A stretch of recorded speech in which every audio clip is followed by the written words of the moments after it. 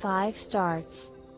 Product has no smell and doesn't feel like you put anything on your face once you pat it in.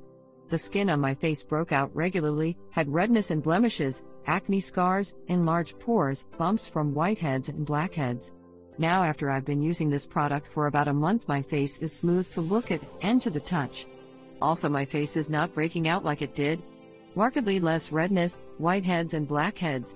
Acne scars are still there, but they are much better. I used to put a pound of makeup to give my face an illusion of smoothness, which I now have without makeup. The smaller pores looked better, but the bigger ones haven't improved much. Initially, the first week I used it every day because I wanted the changes ASAP. Don't do that. Your skin will burn and flake. All the research I did points to a gradual increase in frequency while using retinol cream. This is what I found out. First 1 to 2 weeks, 2x a week.